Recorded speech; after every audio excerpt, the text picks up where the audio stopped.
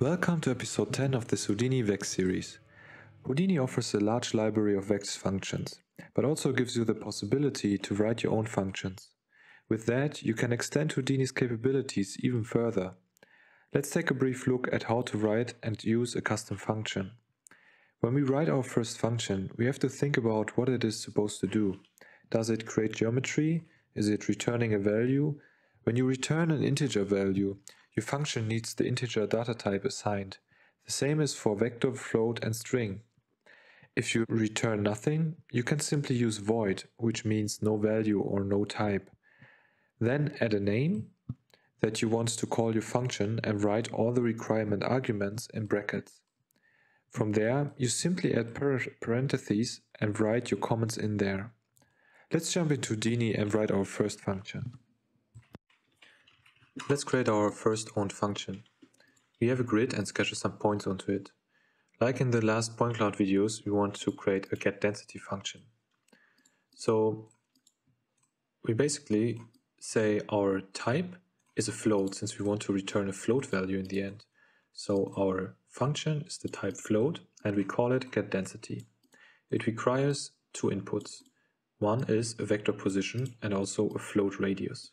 You can see that each argument is kind of separated by a semicolon. Now in these parentheses, there's everything what we want to do. So each command for our function. So now that we have this getDensity function with those inputs, we can use those inputs and calculate with it. So for example, we open a point cloud with the position, and you can see here for the first time we have our pos attribute, which was required.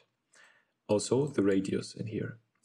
So the rest is just calculating, for example, getting the PC num found, and you can see you can fit other functions in your own function as well.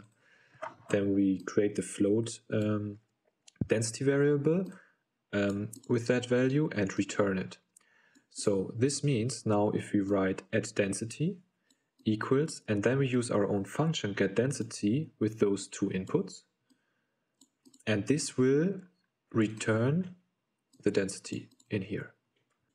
For our next example, we don't want to return a value, but we want to create geometry. You can see that we have a few input points in here, and we want to create these circles from each input point.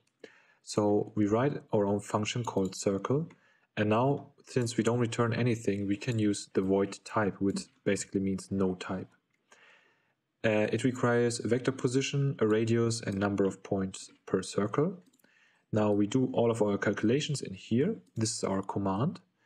And now I run it over the details, since I don't want to, if we run it over our points, it will create these functions for each point and then use it for each point. But we want to run it only once, create the function, and then we go in for each point. So we create the for loop in here, since that makes more sense when we have our own function. We have then our inputs and create our circle function with these inputs. And you can see that we can say the radius and maybe the number of points per circle. And yeah, that works very well.